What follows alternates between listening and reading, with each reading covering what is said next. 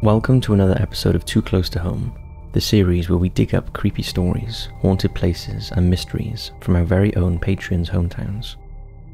This episode we're looking at Joshua, Dave, Will, Ali and Emilio's hometowns, and do we have some good stories in store for you five?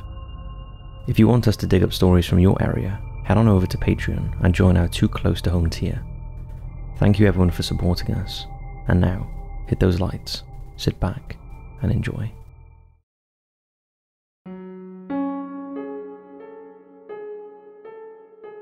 Joshua Seeley, Altoona, Pennsylvania. Altoona is a city in Blair County, Pennsylvania, and is the home of our patron Joshua.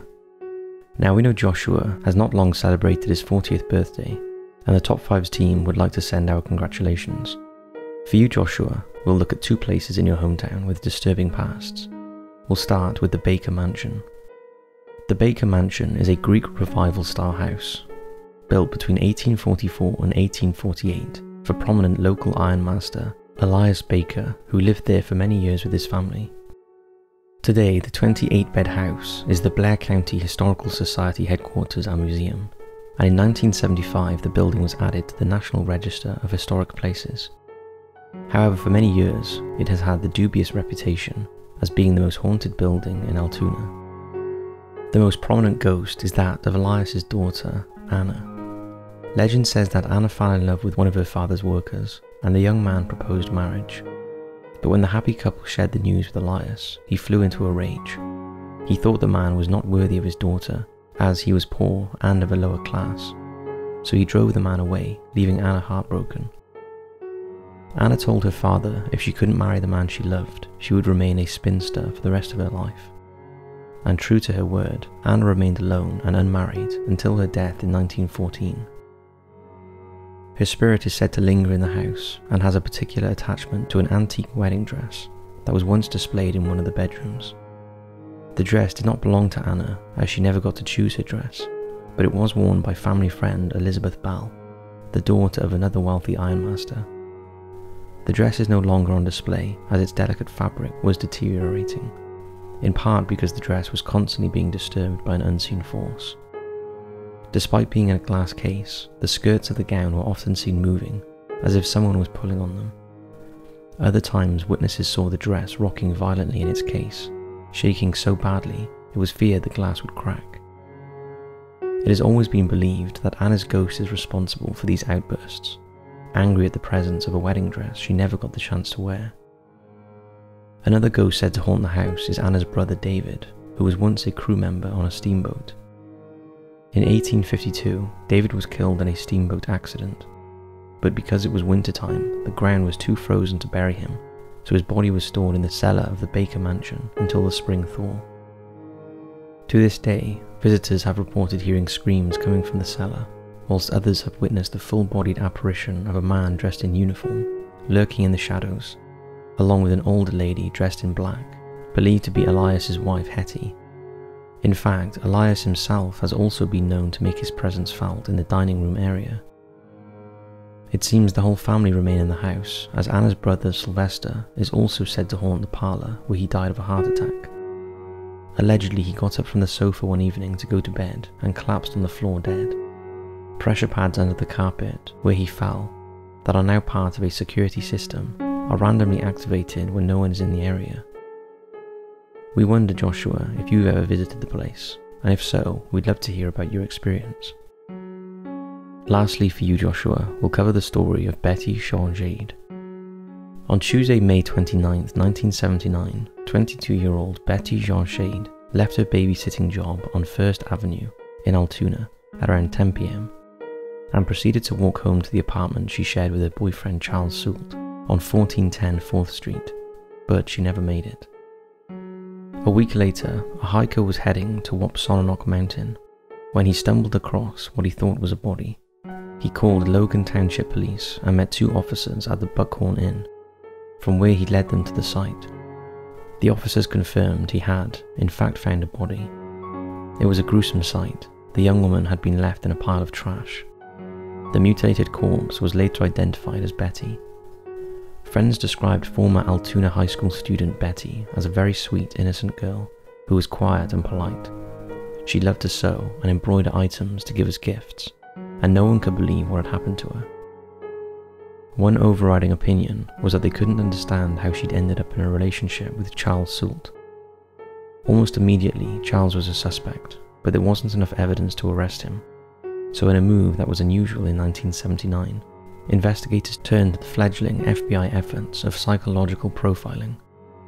The profile indicated the killer was a thin white male between the ages of 17 to 25, who was an introverted loner from a dysfunctional family who was probably into pornography and who knew the victim well.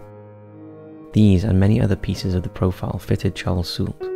However, the one defining observation was that the killer would return to the scene and visit the victim's grave. It was known that Betty was killed somewhere else before being dumped at the waste site, and her body had been mutilated post-mortem. Charles Soult, who worked for a local waste hauling company, his sister Kathy, who was a good friend of Betty, and their brother Michael were all put under 24-hour surveillance. Eventually, both Michael and Kathy came forward and confessed what happened that night. All three of them picked Betty up in Kathy's car. Charles was upset because Betty was going to leave him. The group drove to an area off Wapsonanock Mountain Road, near an old railway bed where the killing occurred. Days later, Charles wanted to return to the scene and remove the body. It was then taken to the dump site.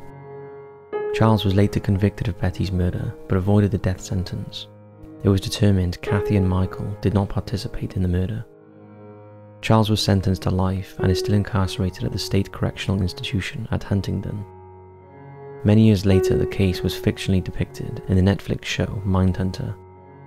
Although those involved in the real case were unhappy that the presentation blurs the real facts about what occurred.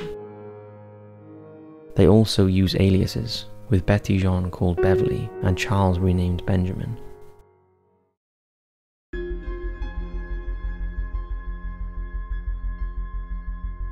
Dave from Charlton, Greenwich, London. Charlton is one of the oldest settlements in London and is home to one of the engineering marvels of the world, the Thames Barrier. It is also the place Dave, our patron, calls home. For you, Dave, we have two fascinating tales from the past. We'll start with the Charlton House ghosts.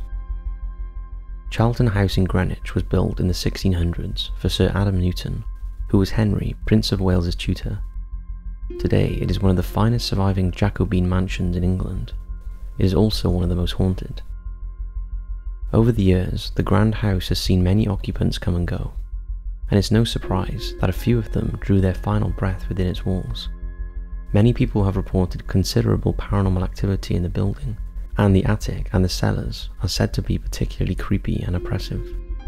However, the most terrifying is that of the presence of a grey lady whose apparition has been seen witnessed on several occasions, always carrying a bundle with what looks like a baby snuggled inside.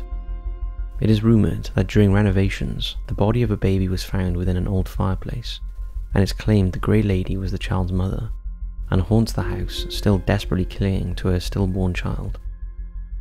Another ghost said to haunt the house is that of Sir William Langhorne, who lived there in the late 1600s until his death in 1714.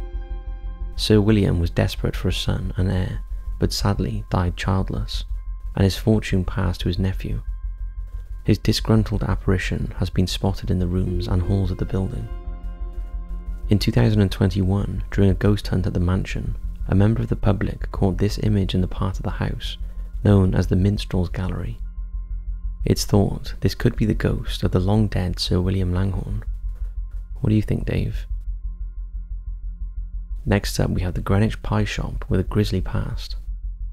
Today, Goddard's at Greenwich is a traditional pie and mash shop, but few realise as they tuck into their meal that the building was once the site of a grisly murder. In the early 1800s, not long after the Napoleonic Wars had finished, 78-year-old John Smith, a former sailor, became a Greenwich pensioner, the naval equivalent of a Chelsea pensioner, and resided at the Royal Hospital, Greenwich. John was a strong, vigorous man for his age, who still had an eye for the ladies. After a visit to a brothel, Old Jack, as he was known, met an aging floozy named Catherine Jones. Soon after, Old Jack got her a job at the hospital, and she became known as Jack Smith's wife. However, 18 months into their relationship, Catherine started seeing a younger and more attractive pensioner. Jack was furious, and on the 4th of October 1822, he went to the Cricketers' public house in central Greenwich, now the pie shop, looking for Catherine. The barman said he had seen her, so old Jack hung around the bar and waited for her, swigging from a jug of ale and clutching a sharp knife in his pocket. Soon the brazen Catherine came sauntering into the pub with her new love, completely ignoring old Jack and ordering 2 glasses of gin with peppermint. An outraged Jack sneaked behind Catherine and stabbed her, saying, "You have killed me, you have killed me." Poor Catherine screamed and ran out of the pub towards the infirmary nearby, but she only got 40 paces before dropping dead. Jack was arrested, and at his trial he told the court about his wife's unsatisfactory behaviour. He said he challenged her when she ignored him in the pub, and her only response had been to put her foot down hard on one of his corns. So he stabbed her in a fit of anger, and he hoped the court would show him mercy. However, they didn't, and Jack was found guilty and sentenced to hang. Awaiting execution, Jack wrote his own Ballad of Maidstone Jail, a poem, though so good that it was published in the Morning Chronicle and the Newsgate Calendar. Here is that poem. In the county of Wicklow I was born, but now in Maidstone die in scorn. I once was counted a roving blade, but to my misfortune had no trade. Women was always my downfall, but still I liked and loved them all. 100 I have had in my time, when I was young and in my prime. Women was always my delight, but when I got old they did me slight. A woman from London to me came, she said with you I would fain remain. If you will be my constant I'll be true, I never want no man but you. And on her own Bible or oath did take, that she never would me forsake, and during the time that I had life, she would always prove a loving wife. And by that means we did agree, to live together she and me, but soon her vows and oath did break, and to another man did take, when she'd fetched home with her to lay, and that proved her own destiny. So as Jack Smith lay on his bed, this notion strongly run in his head.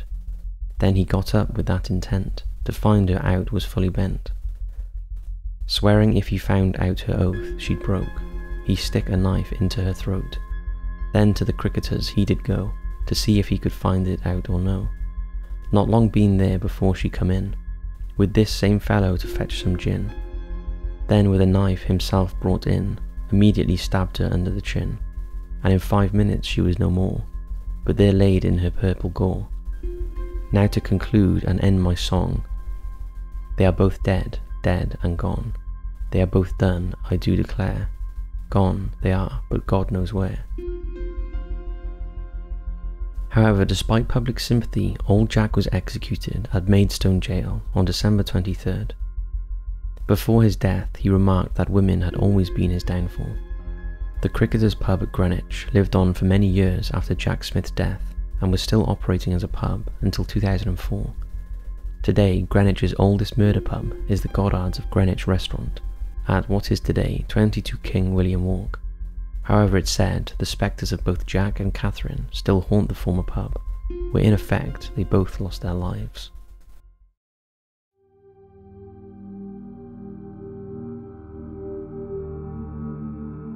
Will Surrette, Worcester, Massachusetts. Will lives in Worcester, Massachusetts. His hometown is named after a place in the UK, also called Worcester. As requested, we will first look at the Turtle Boy, followed by a rather creepy cemetery.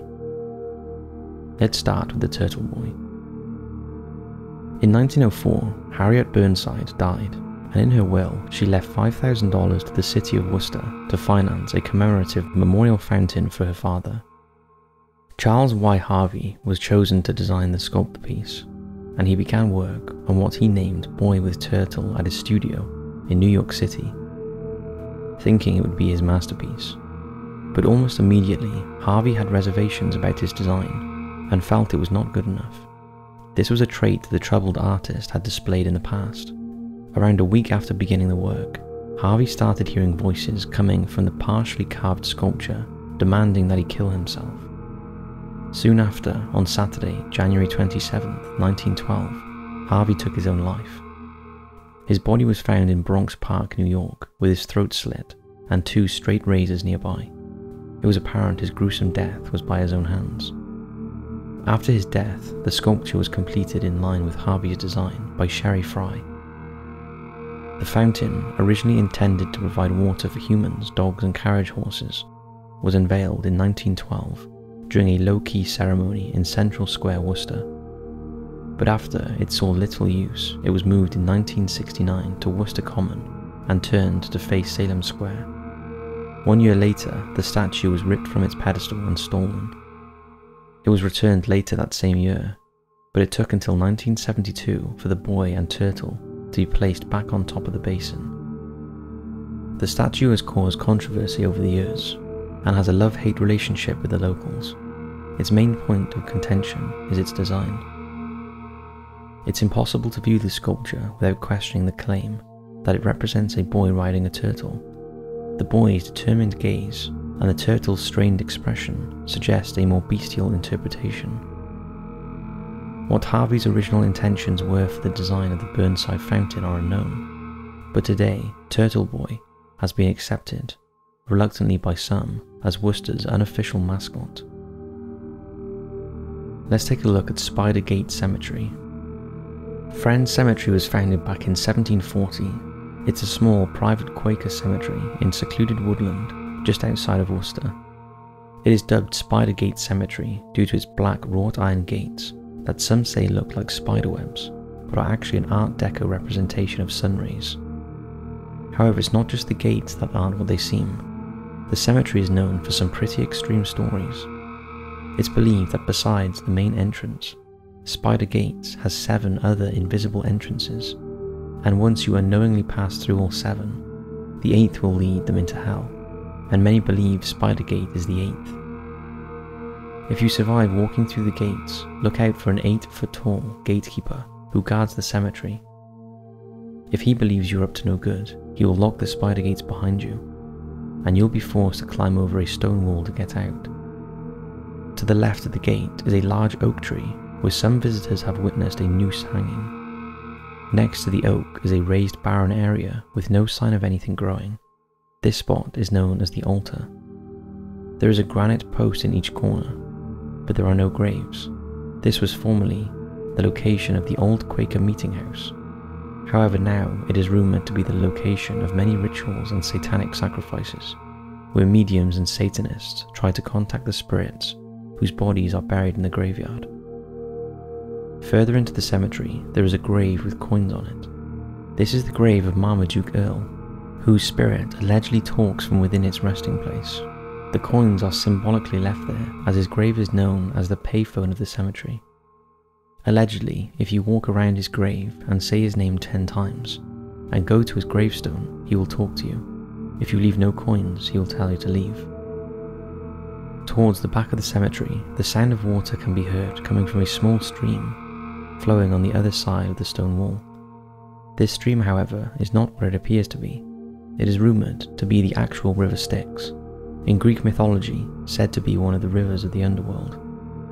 If that wasn't enough, and visitors managed to get out unscathed, the spirits within the graveyard may have drained your car battery.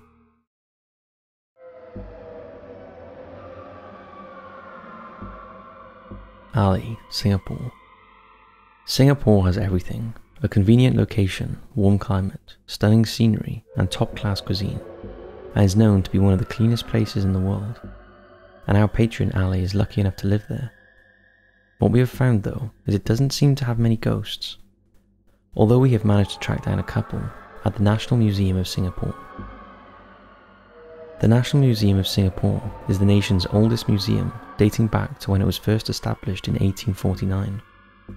After several relocations over the next few decades, the museum moved to its current permanent site at Stamford Road. The stunning building on Stamford Road was built in 1882 and was first opened as the Raffles Library and Museum in 1887. Over the years, the museum went through a couple of name changes, but since redevelopment in the early 2000s, it has been known as the National Museum of Singapore. However, the building has been plagued by paranormal activity for many years. It was apparently built on land previously occupied by a monastery known for dealing with exorcisms, and several sightings of priest-like figures have been witnessed in the museum. The area around a 33-step wrought iron spiral staircase is said to be the spookiest part of the building, where visitors and staff have been stopped forcefully from climbing the stairs or tripped by an unseen force. There is an uneasy feeling in the area and a sense of a strong and forceful presence that does not wish to be disturbed. The notorious spiral staircase seemingly holds many dark secrets. It is said to be built during the pre-war days and houses many horrific war stories of our past. Today, the staircase leading to the rooftop is inaccessible to the public, but still gives off an unwelcoming, chilly atmosphere. Another ghost said to haunt the building is the former museum director, British doctor and zoologist Carl Alexander Gibson Hill. Gibson Hill was a diabetic and heavy smoker who suffered poor health in his latter years and was rumoured to have committed suicide in 1963. People, as well as the museum staff, have reportedly encountered his wandering spirit in the museum. We wonder if you've ever visited this place, Ali, and if so, we'd love to hear if you had any experiences there. The Curry Murder. Iakono Maramuthi lived near Orchard Road Presbyterian Church in Singapore and was the victim of one of the most unusual and bizarre murder cases ever. On January 1987, Detective G. Alagamalia received details from an informant that Iakono had been murdered, cut into pieces and cooked in curry. Alagamalia launched an immediate investigation and discovered that 34-year-old Iakono Maramuthi had been reported missing in December 1984 by his wife at the Juchiat police station. She stated that her husband had gone to Genting Highlands to try his hand at gambling, and she hadn't heard from him since. Further investigations led to the arrest of 8 suspects, including Maramuthu's mother, his wife, and her 3 brothers and their wives. Details of the gruesome murder were soon divulged by one of the suspects, who told police that on the 12th of December 1984, Maramuthu was taken to Orchard Presbyterian Church, where he was beaten to death and then chopped up into small pieces by one of the other suspects, who was a butcher at a mutton stall. The remains of Maramuthu were then cooked with rice and various spices in a large cooking pot before being emptied into black bins and disposed of in various roadside bins. 6 of the 8 suspects were charged. However, despite the details of the murder, all 6 were acquitted and released due to insufficient evidence. Neither the curried remains, the murder weapon, or the cooking pot were ever found. Later, 3 of Maramuthu's wives, brothers, were convicted under the Criminal Law Act and detained in Changi prison for 4 years before being released.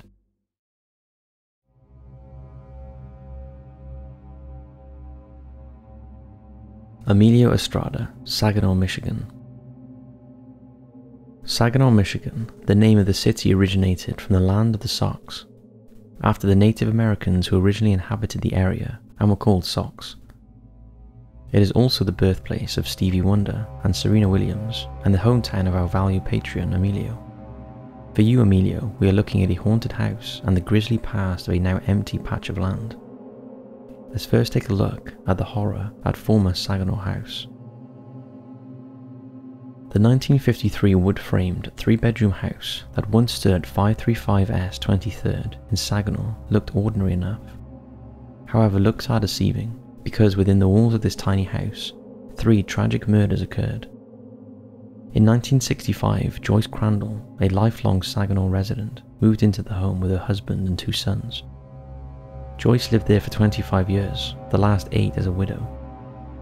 As she got older, she suffered from emphysema and arthritis, but refused to move away from the home she loved. On June 10, 1990, a Meals on Wheels volunteer delivering Joyce's food found her door unlocked, and after entering the house, she found Joyce slumped in a recliner chair. She had suffered multiple bullet wounds, several stab wounds, and a fractured arm. The autopsy later determined the frail, defenseless old lady had bled to death from the bullet wounds to her chest and back. The savage, senseless murder shocked the community. A year later, 25-year-old Timothy Granderson was arrested for the murder after he confessed. The sad thing was Granderson knew Joyce well and had done odd jobs for her over an 8-year period, and he was one of the few people Joyce trusted and allowed into her house. He also knew where she kept her money. His motive was robbery, although the force used to rob an innocent old lady was shocking. Thankfully, Granderson remains in the Saginaw Correctional Facility in Freeland, where he is serving a life sentence.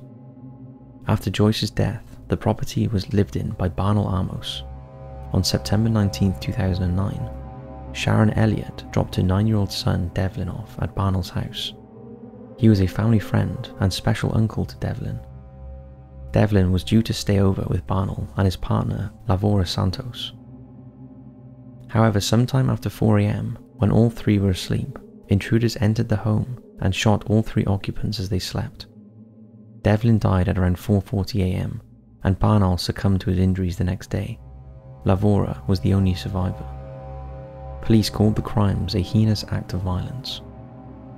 For many years the home sat empty, with a leaflet on the door asking for tips to the unsolved murders. For a short time, the house was put up for sale, with potential buyers having no idea what occurred there. However, ultimately, the executors of Barnell's estate requested a demolition permit in late 2001, and the house was demolished. Today, there's an empty space where the small home at 535 S 23rd in Saginaw once stood, and few would be aware of the horrors that happened there. Lastly, we have the Dice Road and the haunted house. Dice Road crosses a rural section of Michigan between Saginaw and Midland, and is the location of some strange happenings back in 1974. A man named Harold Pomeranian lived in a house he built along the Dice, and for months he was terrorized by loud pounding noises inside and outside his home, and unexplained fires. Things got so bad he contacted the Saginaw County Sheriff's Office. However, after extensive investigation, they couldn't find out what was going on. But despite not finding any physical evidence, retired Sergeant of the Saginaw Sheriff's Department, Charles Frisbee, has talked about his time investigating the house.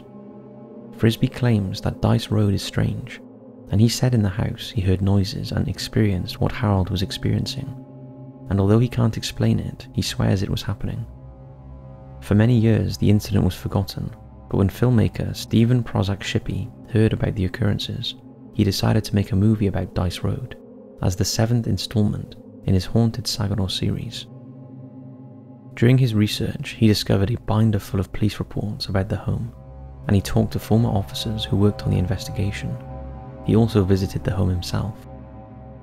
With the release of the film, there was renewed interest in the paranormal activity along Dice Road, and other residents started sharing their stories. Some recalled seeing strange orbs in the cemetery near the haunted house. Others said they would not go near there at night, as it is plain creepy. Apparently, the apparition of a woman has been seen several times coming out of the Dice Road Cemetery at odd hours of the night, and it's theorized she could be the source of the strange occurrences.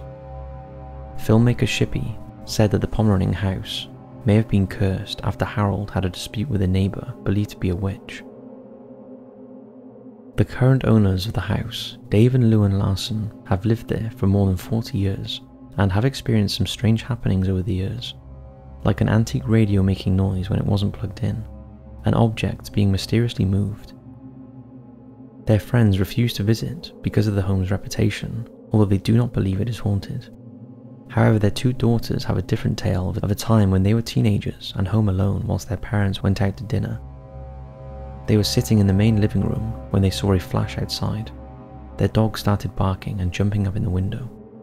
When the girls followed him and looked out of the window, they saw what looked like a man's face pressing against the outside of the glass. His face was white and appeared to be glowing. The terrified girls called their neighbor, who came to check it out, but there was nothing.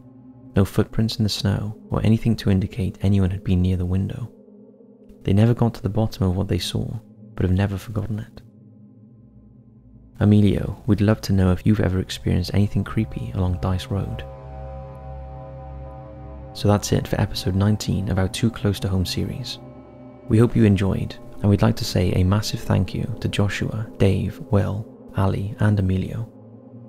We hope you enjoyed these stories we dug up from your hometowns. Now, if you want your hometown featured in an episode of Too Close to Home, head on over to Patreon for more information. Thanks for watching, and as always, we'll see you in the next video.